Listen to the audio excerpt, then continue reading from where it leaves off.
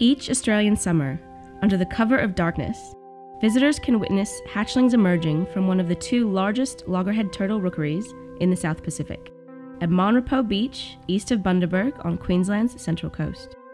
It is the largest concentration of nesting marine turtles on Australia's eastern mainland. More than 100,000 hatchlings have been tagged over 30 years' research at Repos. While green, leatherback, and flatback turtles nest at Repos, loggerheads make up the majority. The loggerhead is the largest species of hardshell turtle and are known as the ancient mariners of the ocean.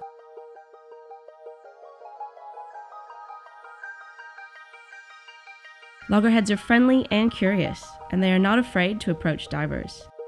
This cheeky male even gives the camera an inquisitive bite with his strong beak.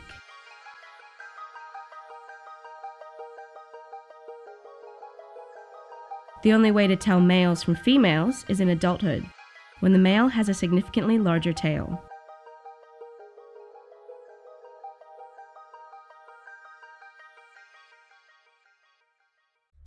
The first tiny hatchling emerges from the sand.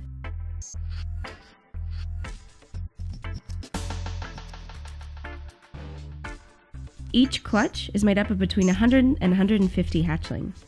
While loggerheads nest along 175 kilometers of coast, darkness and isolation mean few of these hatching events are ever seen.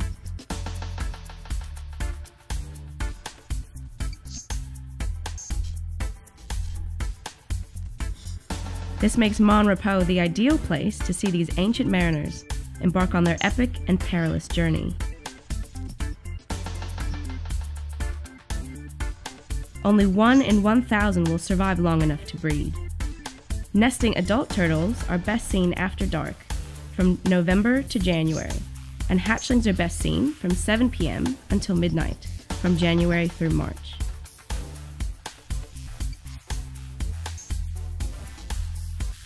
As the hatchlings emerge from the nest, they are gathered in a plastic holding area to prevent visitors from stepping on them. This also allows the rangers to count the hatchlings. Visitors are allowed to touch and photograph 5 turtles from each clutch to minimize the impact on the population, while at the same time promoting conservation through ecotourism. The first turtle makes it to the water's edge.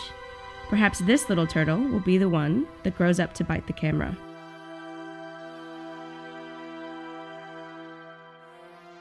The hatchlings are attracted to the lowest and strongest light source.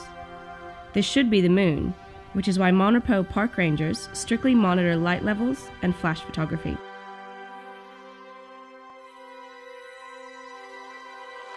Once the hatchlings reach the water, they do not stop swimming for several days to reach the East Australian current.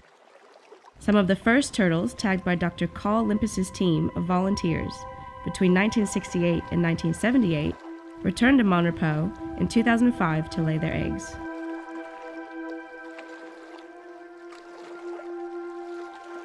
The introduction of red foxes has had a devastating effect on the loggerhead population. In 1970, it was estimated foxes destroyed 95% of clutches on Australia's east coast, and researchers do not expect the population to recover until 2020. The main threats to hatchlings are artificial light, predation, and habitat loss from coastal development. The biggest dangers for adult loggerheads are plastic bags, which they mistake for jellyfish, one of their favorite foods, and fishing gear.